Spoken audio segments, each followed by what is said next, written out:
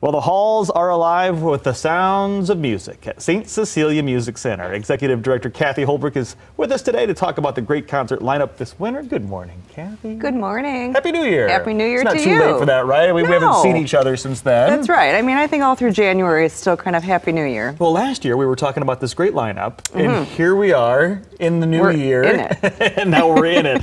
So mention the different concerts that you're offering here this winter. Yes, so St. Cecilia offers 3 different series. We have a chamber music series that is in partnership with the Chamber Music Society of Lincoln Center in New York.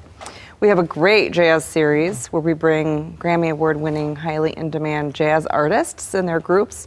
And then we have a really fun folk series, which kind of spans a lot of different genres. We have country, we have bluegrass, we have singer-songwriters, so that, you know, has a lot of different offerings in that particular series. And no matter the genre, the venue is one that people just should absolutely experience for themselves. Yes, it's true. It's such a beautiful place, and it's a 600-seat hall.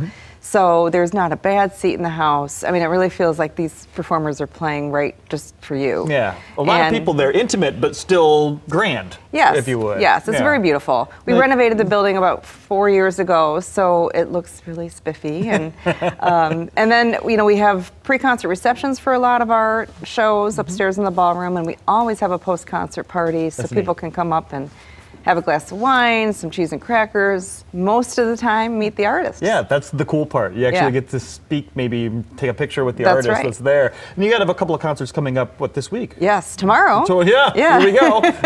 We're on. So tomorrow we have another jazz concert. We started in the fall, so we have another jazz concert coming up with Emmett Cohen and his trio. He's a young, very exciting pianist, and he's working with these legendary artists. He's calling it the Master Legacy Series. And that is where he's talking to, performing with, and recording with kind of the elder statesmen of jazz. He's a young 30-something-year-old pianist, but he wants to learn and he wants to document some of these legends. So his guest will be Benny Golson, and that is a legendary saxophone player. Yeah. So not only do you get the trio, but you get Benny Golson as well. It's like a bonus, right? It is, yeah. It's a really cool project that he's doing because it's just nice that he's recognizing, you know, the elder statesmen. Documenting all where it came from, kind of passing the torch. And then, of course, in February. Well, next week. We almost forgot about the other one this month. There's so many. I know. So next week we have the Chamber Music Society. That's right. They come back with a fabulous program called French Enchantment, which is all French music, obviously. And those are always amazing concerts. Smaller ensembles than a big symphony, and just, again, the hall was made for that music. Made for that music, So it will be beautiful. Okay. And then next month, yes, we have 4 concerts next month. I'm happy for us, but sad for some people that 2 of them are already sold out. Oh, wow. So Roseanne Cash and Chris Thiele are sold out. Okay.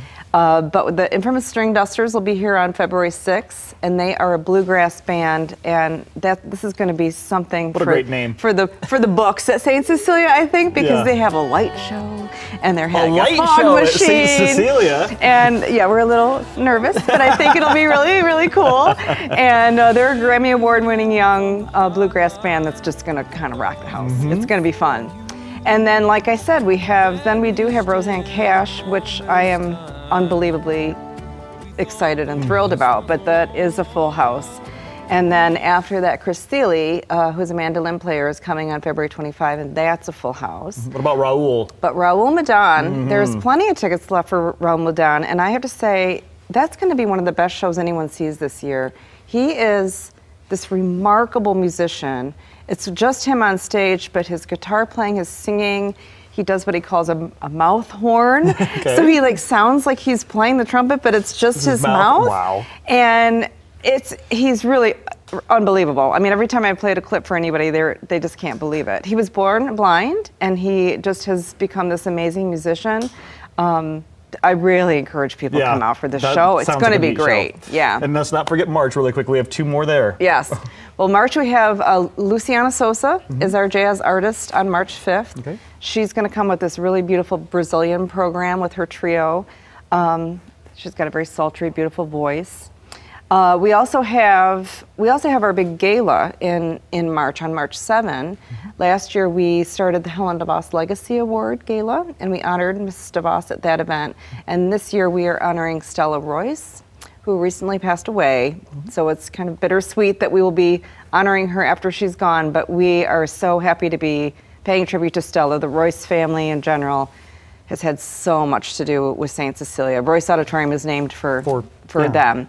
So that's a lovely event where we will have a cocktail hour, a performance by one of our youth groups, and a sit-down dinner, and pay tribute to Stella and all that she's done for the arts in Grand Rapids. Unless we forget a name that most people know, Mark Cohn. Mark Cohn's coming back. Yeah, March 19. I'm very excited about that too. Yeah. He gave us a really, really beautiful show, and a couple years ago he was here. So Walking in Memphis. Walking in Memphis is, of course, the song that everyone knows. I'm sure he's tired of playing it, but you know, it's what got his name out there. That's right. And he has so much other great music too. He does. So if it's everything from, as you mentioned, this folk pop acoustic to your jazz to your chamber